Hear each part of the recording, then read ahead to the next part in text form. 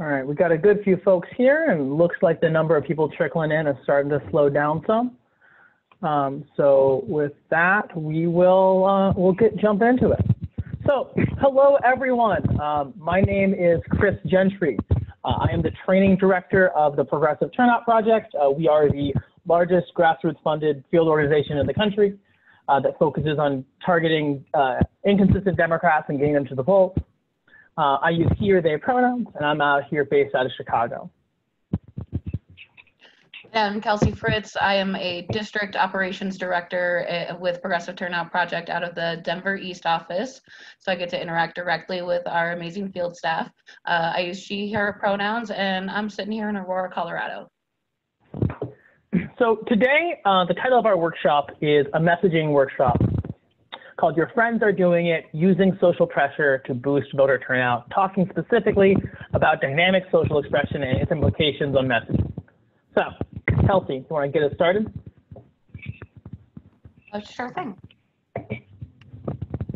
So we're talking about dynamic social expression in action, but we're going to start off by giving you a good idea as to why we're actually qualified to speak on this topic.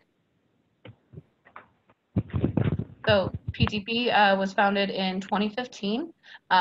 In 2016, we started to run our first field programs. We were on the ground in 6 competitive congressional districts, and we also ran digital mail and phone programs in 13 others.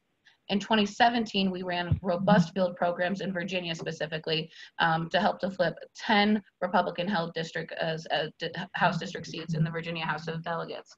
In 2018, we scaled up quite a bit, and we ran field operations in 18 congressional districts across the country and successfully helped to flip 15 of them, including Congressional District 6 here in Colorado, where I began working with PTP. That seat was held by an incumbent Republican for over a decade, and I'm so happy that we have flipped it blue. And now we're here in 2020, where we are working in several congressional districts across 17 states. So 2018 is where we have our most data, and we can see that from the work that we did in 2018, we helped to boost voter turnout by a whopping 10.4%. So how can we talk about this? Well, we often structure our field programs as if they are experiments so that we can actually measure the impact that our program has and to test different tactics, particularly messaging.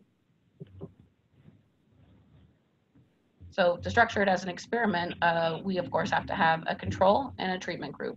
So we identify our voters and we, using our targeting, and we have a portion of them that are a control who we do not attempt to reach out to, and a much larger portion that is our treatment group, where we're attempting to contact every voter. That doesn't mean we reach every voter, but we are attempting them usually multiple times.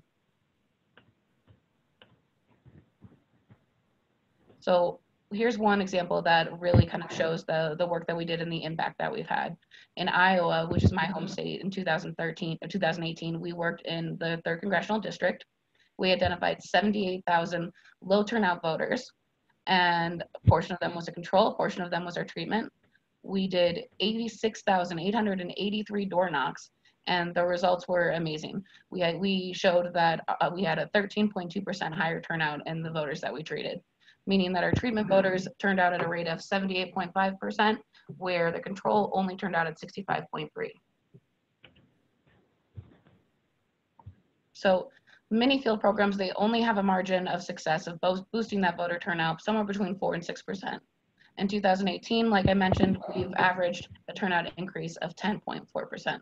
So how did we do that? In many ways, we use the same tactics that every other field program does. We door knock, we send mailers, we make calls, we send texts, we do social media. But one of the major differences that we have, and we do other things. We start early. That's something that's really awesome. We reach out to voters multiple times, and we target the right voters. We think those voters that are likely to be Democratic but aren't as likely to turn out.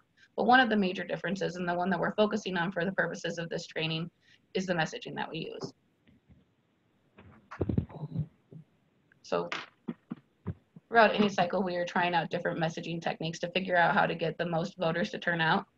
And the core of what techniques we're using is related to what our theory of the case is. So for our purposes, the theory of the case means what we actually believe motivates voters to get out and vote.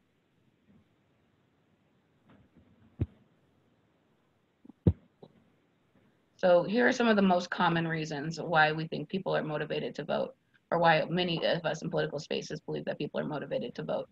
Because it's in your best interest, which of course it is, because all of your friends are doing it, which they should be, because it's your civic duty, which again, it is, or because they care about a specific issue, which I hope everyone does.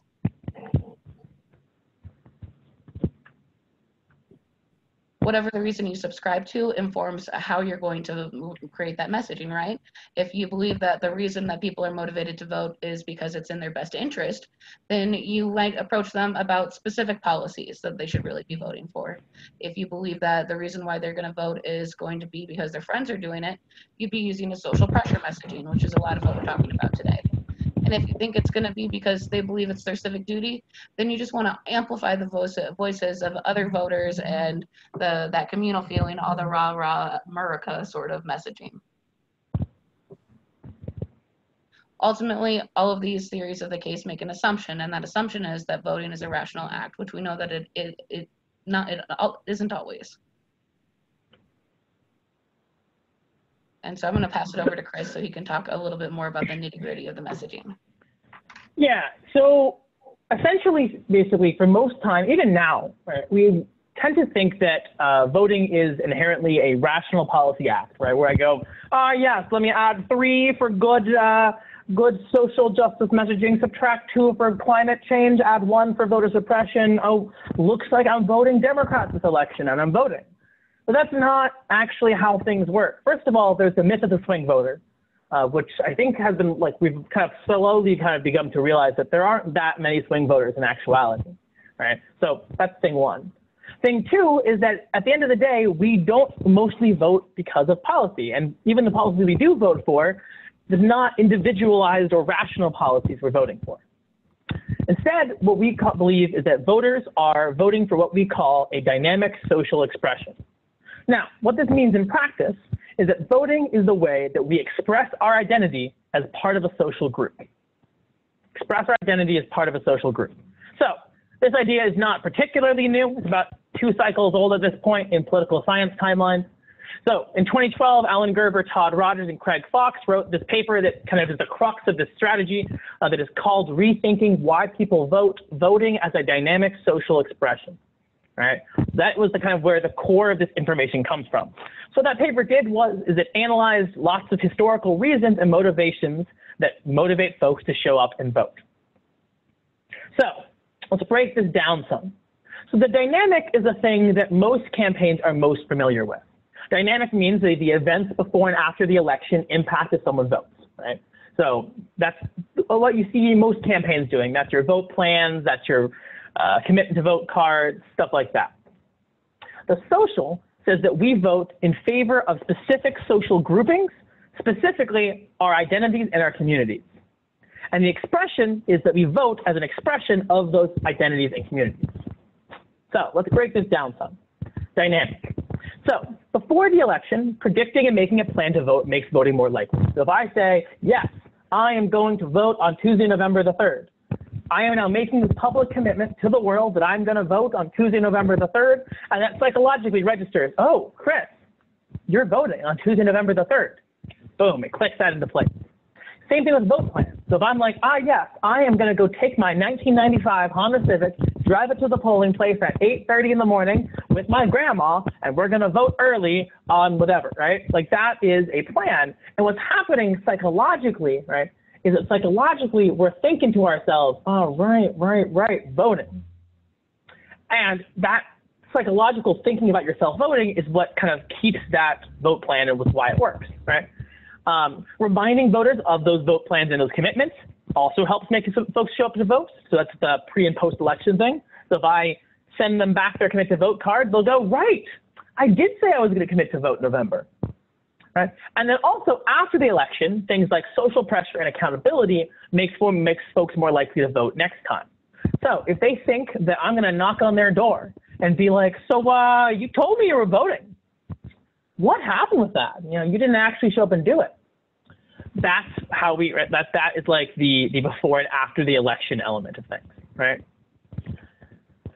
So what this looks like in practice is the thing that I'm sure is not new to you all, right? This is some from last cycle, right? But commit to vote cards are a tried and true method of field organizing that we've done for years based off this theory, right? Based off the idea that predicting and committing you're going to vote increases turnout. And we have tons and tons of evidence saying that it does in fact do that, right? And these are our commit to vote cards and our vote plans from our organization, but you've seen these. I'm sure you've signed plenty of them yourself.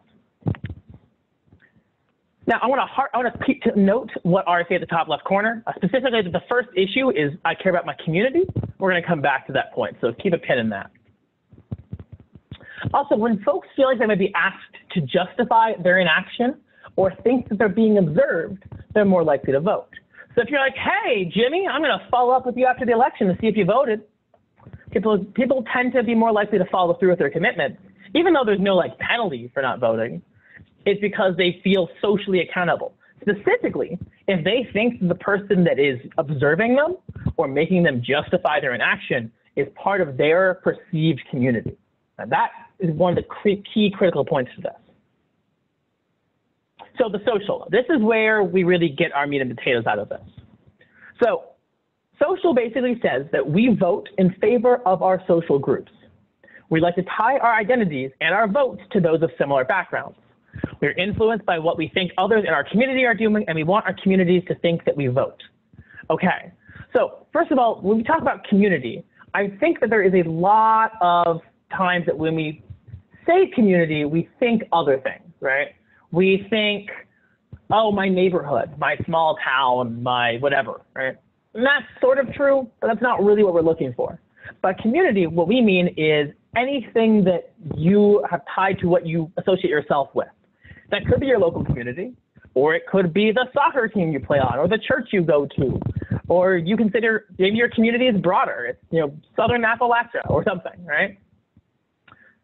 So the idea is that we vote in favor of our community.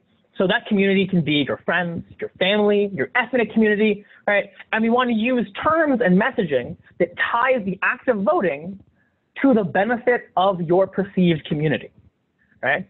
So oftentimes this often looks like, oh, look, like this is how you benefit your friends or your neighborhood. But recognizing the fact that I don't know about y'all, but that's not how I think of community now. I don't really know my neighbors that well. We'll get back to this as well. This is the most important and often underlooked part of dynamic social expression.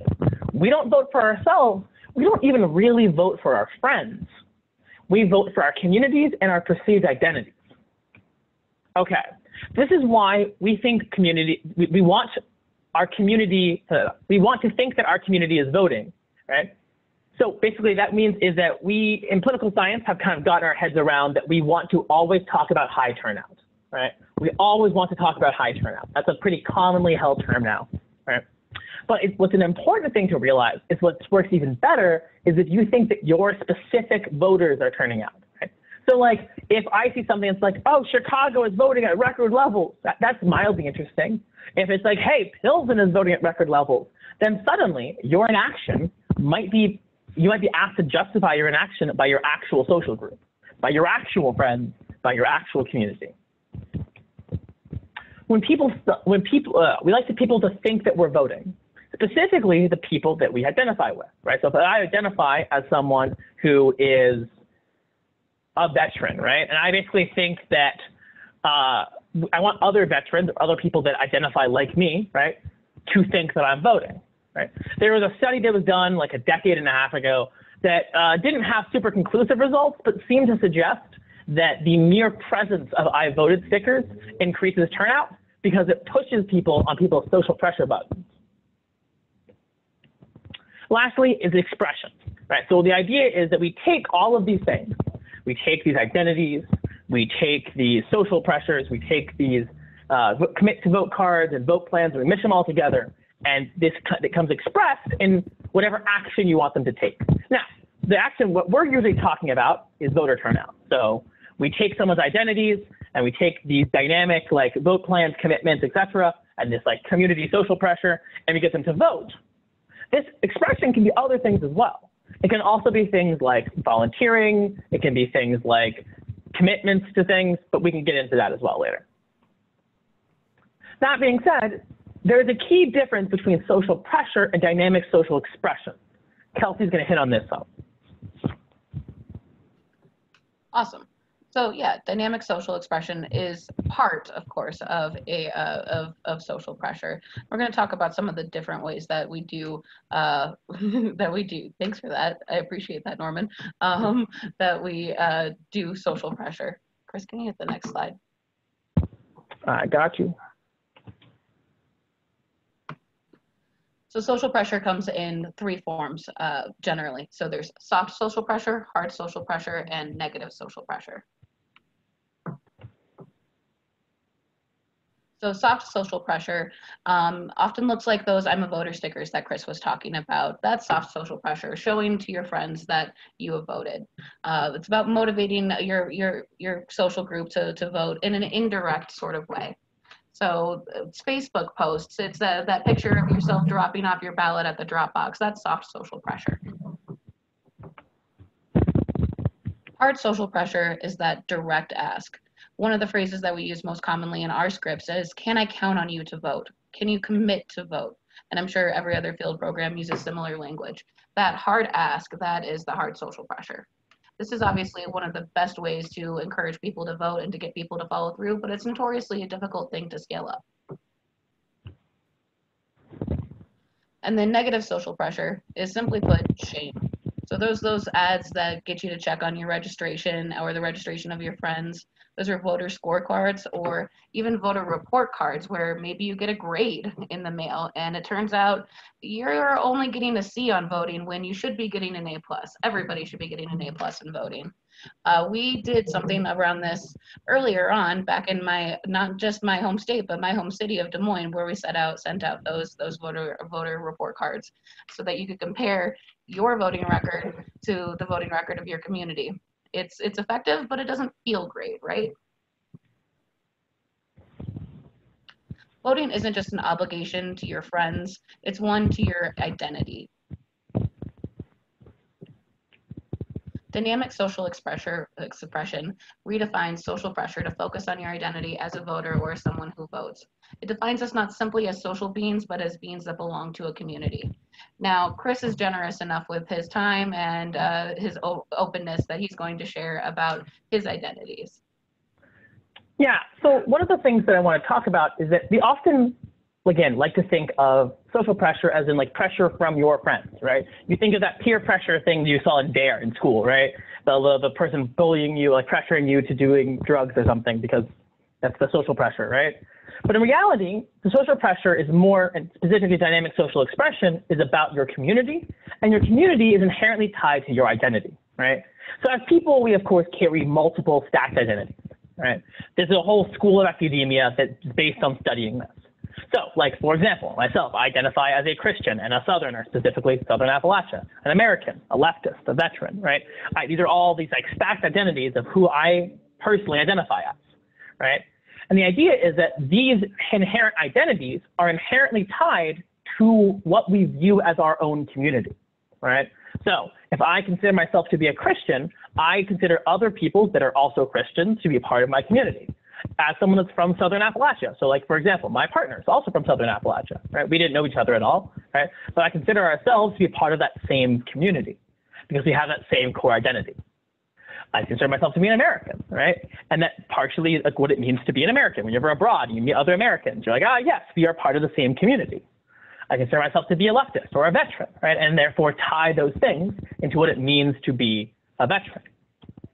So those identities are inherently tied to communities, right? Because basically at the end of the day, who I identify as, I find community with other people that identify as those same ways, right? This is especially the case, right? Because local identity monikers are increasingly declining. The example, like I mentioned before, is like your neighbors, right? The idea, we often talk about communities or community leaders. We are often referring to kind of more traditional communities, right? Like small towns, super tight-knit neighborhoods, etc. And thus those do still exist. But increasingly, they're becoming less common. I don't know about y'all, but other than occasionally dropping off cookies, I don't really know my neighbors that well. What we mean by community is more expansive. It can be those big things like I'm talking about, like Christians or Southerners or Americans or leftists or veterans, but my community is also my soccer team. My community is also my dance friends. My community is the people that I go on hikes with, right?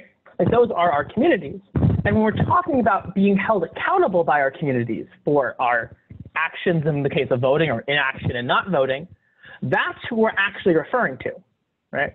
So one of the things that we do at PTP is we have a lot of messaging that's all about tying identities to the act of voting, right? Or being a voter being an identity in itself.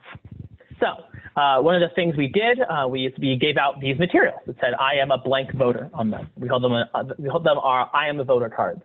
On the back of the cards was information on voting.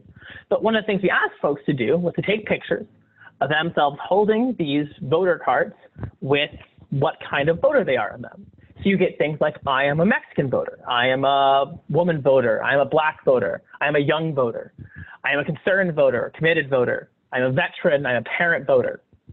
And then also some really cute dogs, which are, of course, legally allowed to vote as long as they count dog years, right?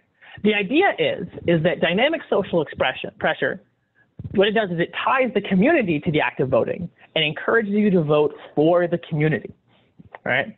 So the idea is that I identify as a union member, and therefore I vote to support organized workers as they struggle for a better workplace. Or I identify as a parent, right? And I vote to support better education for both my kids and the kids in my community. I identify as a soccer player, and I vote to make it so that we can have better youth athletics, right, in our systems up and down our grade schools, right? Whatever it is, the idea is that we vote as an act of solidarity with our communities, and therefore we vote as a member of that identity. Now, this is especially important because what this suggests that we should do is this suggests that we should stop talking about policies, and instead we should start talking about how voting affects communities. So the idea is that the policy is whatever, it's how does that policy change things in your community? And how does that policy change things for whatever identities you hold? So one of the things I'm going to ask folks to do in a second, I'm going to give an example, right, is one of the ways you can best express this is by taking the things that we typically think of as identities and realizing that for the most part, those are actually, let me back up a second. Most of the time, if you ask a political person like why they work in politics, they'll say something like, oh, I work in politics because of housing justice or LGBTQ rights or women's rights or environmental justice or whatever, right?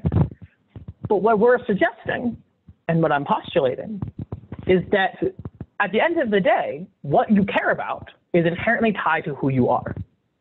Let me give some examples on that, right? So I run the gambit of support of progressive policies. At the end of the day, I really, really, really care, right, about immigration justice, police reform, environmental justice, and housing rights. And I can tie all of those things directly back to the kind of person that I am. So I'm from Southern Appalachia. Specifically, my home area has I'm from this very specific creek. My family has lived there its entire life. Right? And I watched as that creek was destroyed, right? I watched as that creek that I identify very strongly with being my home was destroyed and polluted and from one of the big mills down the river. I watched as a lot of the forests were cut down and the mountains were removed, and therefore my inherent identity as someone from Southern Appalachia is inherently tied to environmental justice. Or where I live now, for the last 3 or 4 years as a Christian, which I identify very strongly as, my churches I've gone to for the last 4 years have been overwhelmingly immigrant-based, right? Overwhelmingly immigrant-based. And therefore, part of what it means to me to be a Christian is inherently tied to the act of fighting for immigration justice, because that is what it means to be a Christian. Okay. So what I'm asking, if anyone is willing to raise their hand and step up, is that if they're willing to express what one part of their identity is and how it relates to something that they care about. Can I get a volunteer?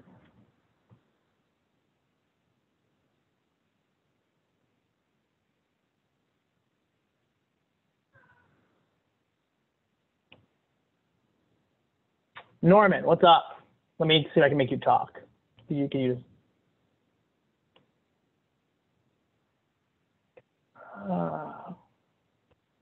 I might not be able to.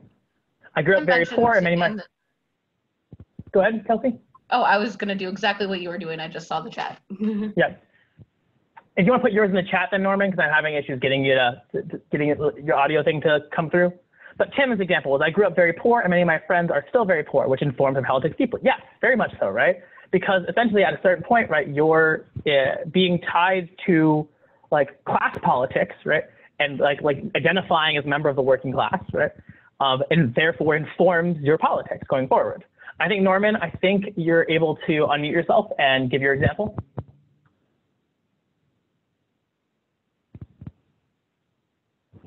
Maybe.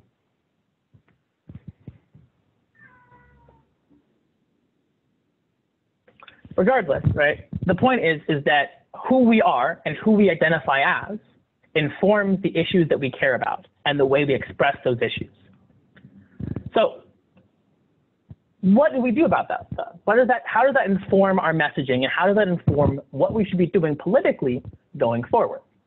So what we're asking folks to do is, instead of talking about specific policies, focus on the impact on community values, right? So instead of being like, let me give a good example. If let's say Cal Cunningham, who is from my home state of North Carolina, right? Instead of being like, Cal Cunningham is working very hard to pass Medicare expansion for whatever number of people. That's mildly interesting, right? And it's really important. Instead, be like, we want to say, Cal, you target this towards specific groups. We say, I have watched as all my rural hospitals have closed down, and it takes my friends and family over an hour to get to the local hospital, right? We have to have real systematic change to our medical system, right? And Cal Cunningham can provide that, blah, blah, blah, blah, blah. The idea is, instead of focusing on the issues or the policies, which at the end of the day, most voters don't care about. Instead, what we need to do is focus on how that impacts the communities themselves. So the example is, vote on November the 3rd for Governor Roy Cooper. With Roy, you can trust that his dependable leadership and his support for school funding will guide North Carolina into the future. That's mildly interesting, right?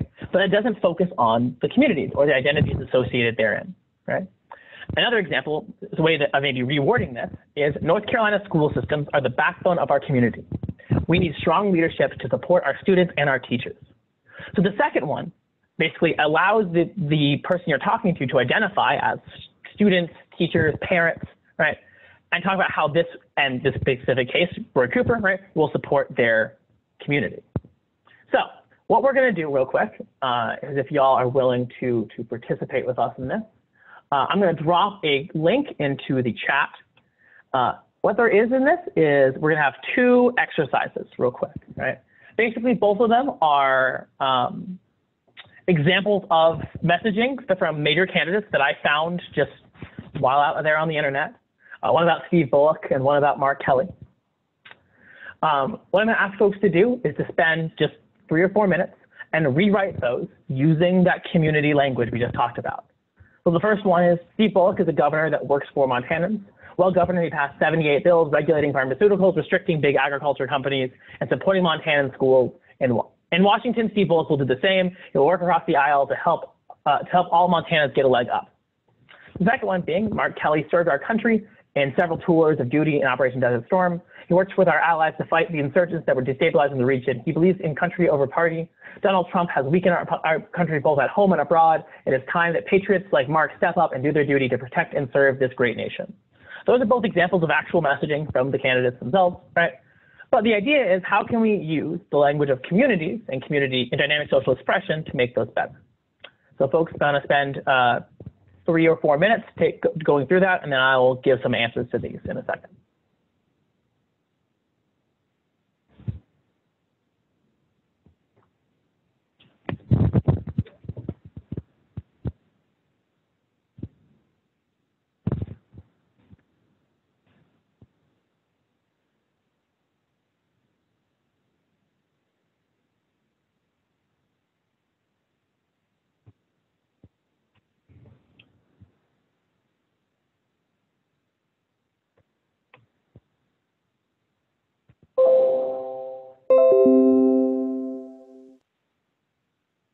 Sorry about that.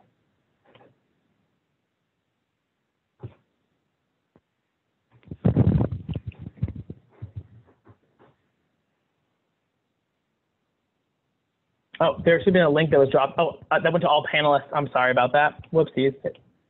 There's the actual link. That makes things much more simple. There, yeah, I just noticed there's only one person up there. There that is. There everyone is. Thank you very much for noticing that, Ali. There we are, much better.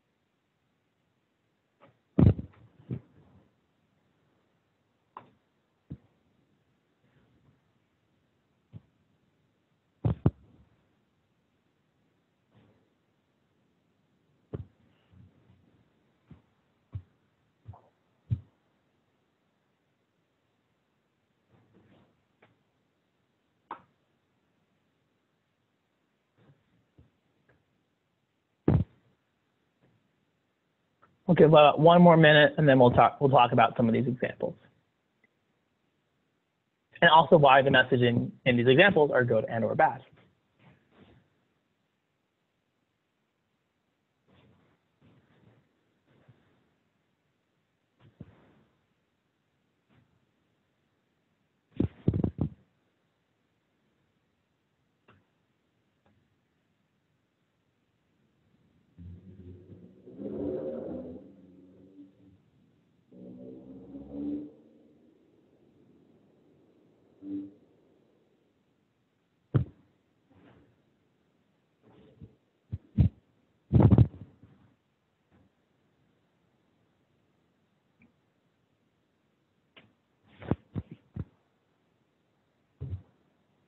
All right, let's talk about some of these real quick. So in a second, I'm going to get what suggestions you all have for changing these. Let's talk about why the first one's bad. So what community does anyone think the first one is? If it was targeting anyone, who is it targeting? What identity is it targeting?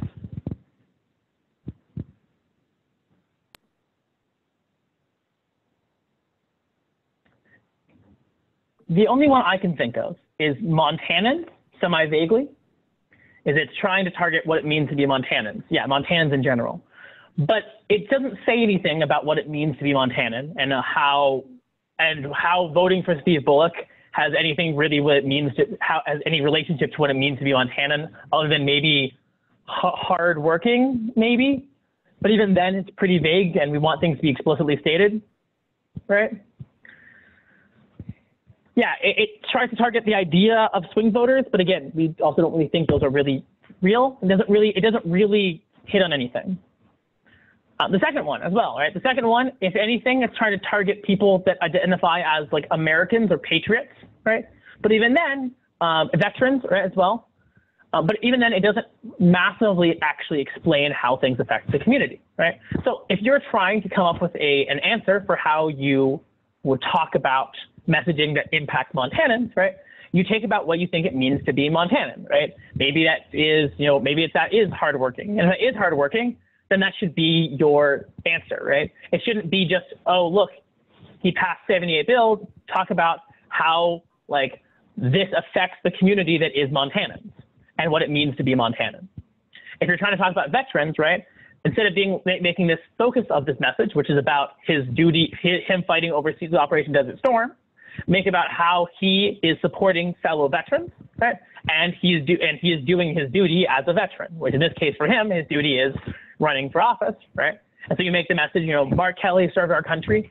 Along as well as many other great veterans have worked to put country over party and to advance, you know, peace and justice both at home and abroad. Donald Trump has weakened this country both at home and abroad amongst the views of our allies. It is time that we, patriots like Mark and other veterans, step up and do their duty to protect and serve this great nation, or something like that, right? And the idea of making this very raw patriotism, but you're specifically appealing to a community group that is veterans. So, right, the idea is that dynamic social expression can be used and should be applied to messaging across the board, right? So, this is an example of one of the ads that we've done in the past, right? Specifically talking about. I'm voting because it's important to have my voice heard. I care about economic reform. I am voting to keep families together. To protect Social Security. Because I care about the environment. All Americans deserve access to health care. I'm tired of being scared to send my children to school. I'm voting because there should be no homeless veterans. Because it's time for a change. Voting matters. Voting matters. Voting matters. Voting matters. Voting matters. But the idea is that, like, to do this even better, right, is you have people say, you know, I am voting because I am a whatever, right? I'm voting because I'm a union member. I'm voting because I'm a veteran. And that voting is inherently tied to what it means to be a veteran, a union member, etc. In scripts, the way that our scripts typically are functioned is we want folks to talk about their communities. So I want to see y'all to think back, right, to that first top point we have on our version of the Commit to Vote card. Our Commit to Vote card's first thing, right, is I want to support my community, right? The idea is that voting is inherently an act of community solidarity. There's a really interesting study that with semi-good results from the Leadership Lab back down in Los Angeles. They ran a script where they asked folks, who do you love? And or they also asked folks, who is your community? And they used that as a basis of a highly effective script that would basically have a 10-minute conversation with a voter about who they love, which often came out of their friends, their family, their significant other, their grandma, their aunt next door, their neighbors, whatever, right? And then the second point of the script was then to tie whoever they love and basically that act of love into an expression of voting. The idea is that inherent in loving your community or loving your family or your friends is the act of voting. Now, let's kind of transition this slightly, right? I mentioned before dynamic social expression. The expression that we typically refer to is voting, but that doesn't have to be the case. That expression could be volunteering, right? That could be signing this thing, whatever. The idea is you want to make it an express your messaging. So basically it reads as follows. In order to be because I know that you are a blank identity or a part of blank community, right? Inherent to that, being that kind of person is the act of voting, right? So the idea is you want to basically imply through your messaging, right, that in order to be a union member, you have to vote. And more importantly, right, that you want to tie the act of voting and talk about it as a form of solidarity with other members of whatever that community is, which in this case, that is union members, right? Because at the end of the day, right, like we know, voting isn't just a civic duty, it's an identity. So we all know that Democrats have a turnout problem, right? Not just this election, but every election, right? We have a turnout problem. But one of the things this does is this helps to solve the long-term problem that Democrats have by tying the act of voting to being who you are. So if I identify at the end of the day as someone from Southern Appalachia, and I think that means to me, if it means to me that being someone from Southern Appalachia means voting, right, then I will vote every time. If I think that in order to be a good union member, I have to vote, then I'll vote every time. So the idea is to tie those identities to the act of voting and vice versa. And that's the way that we can solve not just this Democratic turnout problem, but all future Democratic turnout problems as well. So, now that was a lot. that is the end of our presentation. Do y'all have any questions or thoughts on how we use community messaging and how we apply it?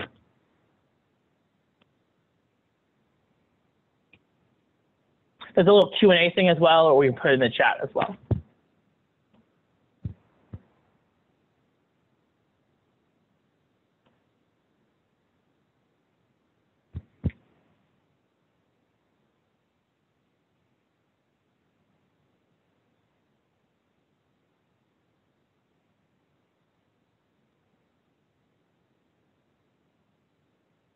Do we always need to us the community first to basically like we are part of the community?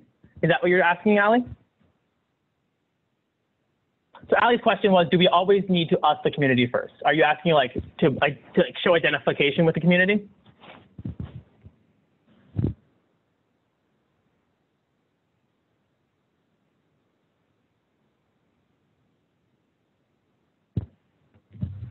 While I get answer from Ali here, right?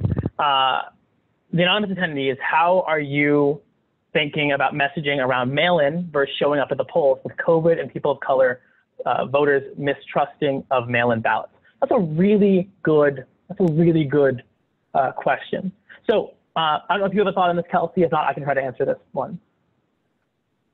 I think that doing mail-in voting right now, whatever community you identify with the most, it's an act of love to turn it in by mail rather than to put people at risk, put your family at risk back at home by exposing yourself to more people. So I think that would be the way that I would do it. No matter what your community is, it's an act of love towards your community to use it mail-in voting or drop boxes rather than increasing risk. That exact thing that I was, just to echo that point, slightly further, exactly what Kelsey has said, right?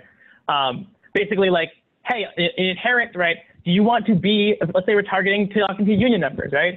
Being a good union member means not putting your fellow brothers and sisters in labor at risk, right? Because you want to vote in person, right? The idea is to like make messaging around mail-in voting, right? Targeting those folks, being like, in order to be a good member of this community, right? It involves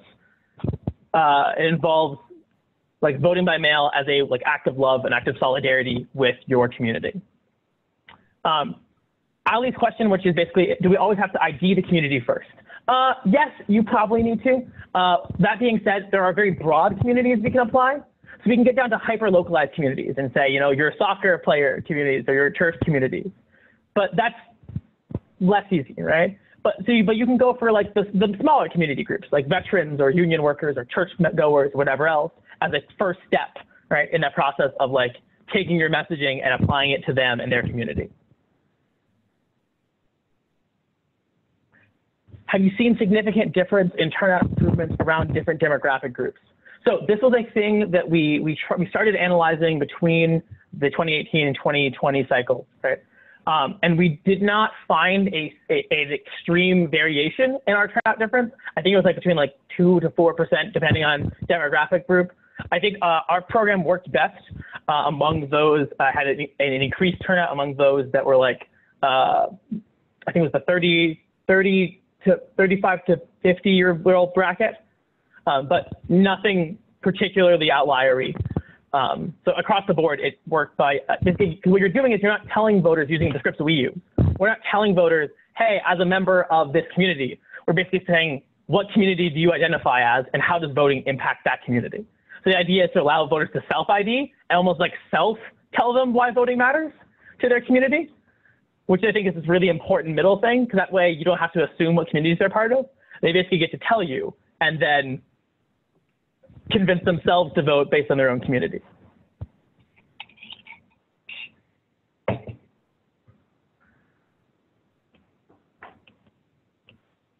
Any other questions that folks have?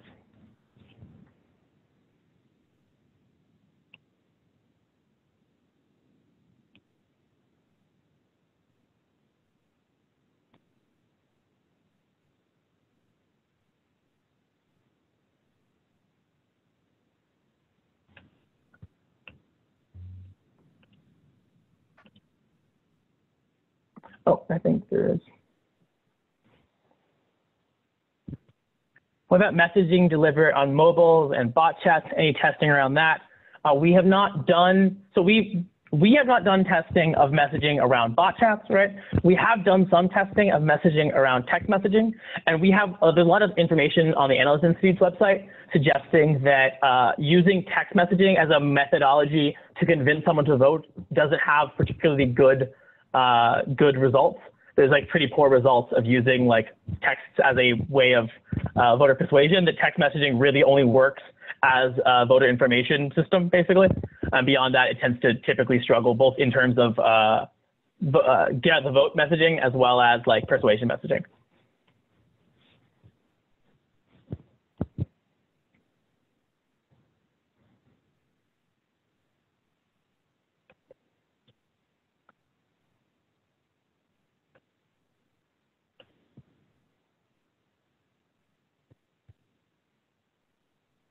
Also, if anyone has any desire for this slide deck, I made it a PDF and I will drop it in the chat right now.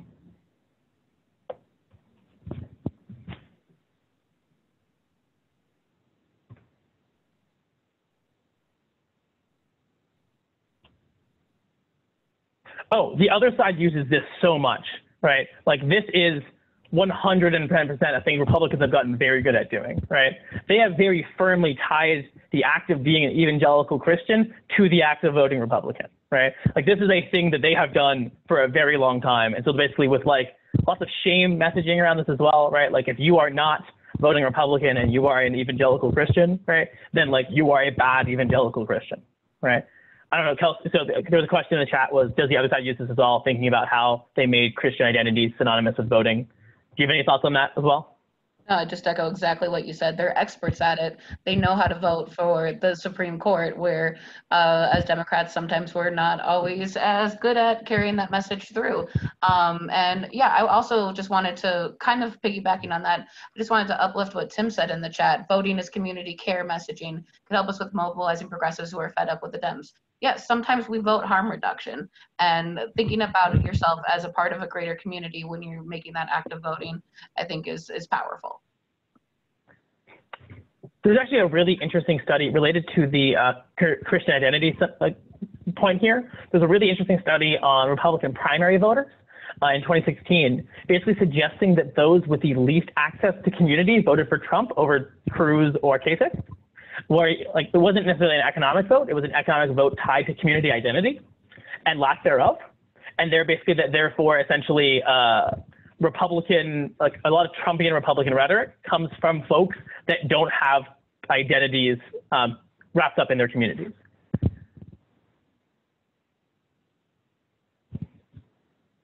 How does this work in primaries where policy is more important? Thinking about how turning up primary turnout can impact general election turnout, or does dynamic social expression work only in general elections? Dynamic social expression works everywhere, right? So dynamic social expression basically is all about the idea of like so in this case here for your primary, right? Like in our case, we're talking about identifying people that are already ID Democrats that we're just talking about voting in general. In this case here, right, where you want to convince whatever person to work one way, I would make the case that this is one of the primary reasons why the Warren campaign failed, right? Is that basically this latching onto policy against community, right? As a way of like, there was no like advanced follow-up on this afterward of like, yes, this is why this policy impacts your community, right? It would just look at this policy that is great and lovely for policy junkies like myself that can talk policy all day long. But for most voters, right, who wants to know, cool, how does this affect my lived experience and the lived experience of the lives of the people I care about, right? So the idea is if you're in a primary setting and you're running on primary policy messaging, right, your primary policy messaging should be entirely based on, right, how does this policy impact the communities that you are a part of, right? And how does this not just like what is the policy, what is the policy and how does it impact whatever else going on? There was a thing about how do you initially identify who to target. I think that kind of depends on what kind of messaging you're wanting to run, right? So like where you are and what kind of campaign you're running in. If you're running in a general campaign, then in our case, you want to target people that are Democrats as a whole, right? And then a lot of different scoring organizations and data you'll give you access to like, we're pretty sure this person's a veteran. We're pretty sure this person's a whatever else.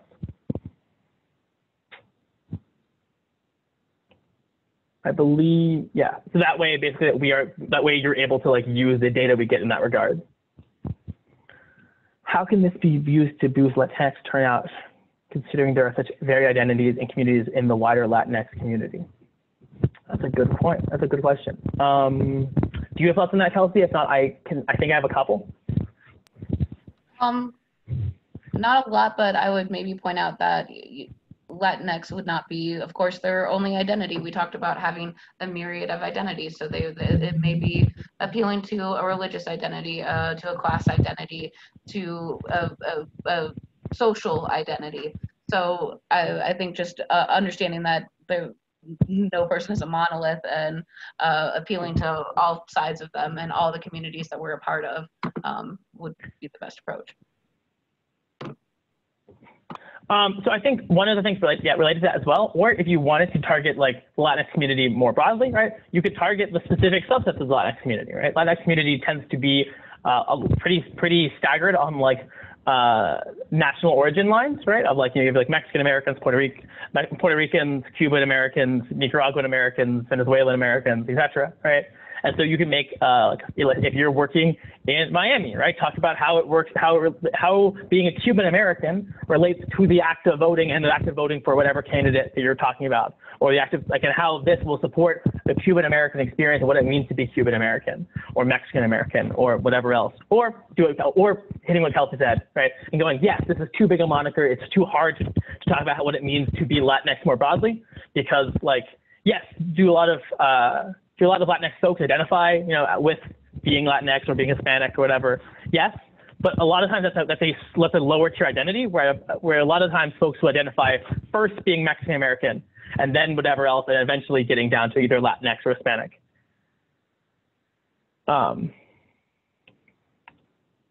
There was a question about, are you familiar with the Peoria Project? And if so, how much do you pull it into targeting your work? I am not familiar with the Peoria Project.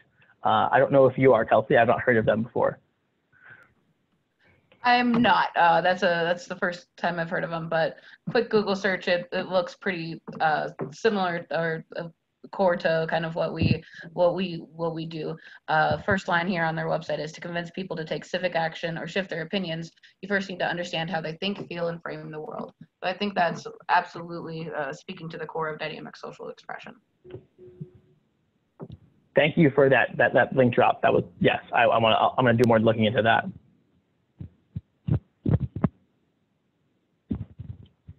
I think this is gonna kick us off automatically in like 3 minutes. Is there any last questions that folks have?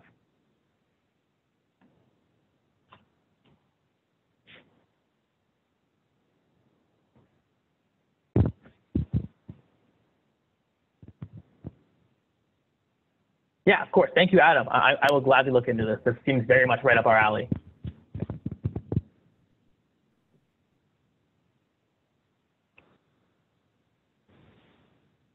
Definitely want to say thank you guys for coming, and thank you for being so engaged. This was a lot of fun. Yep. Thank you all.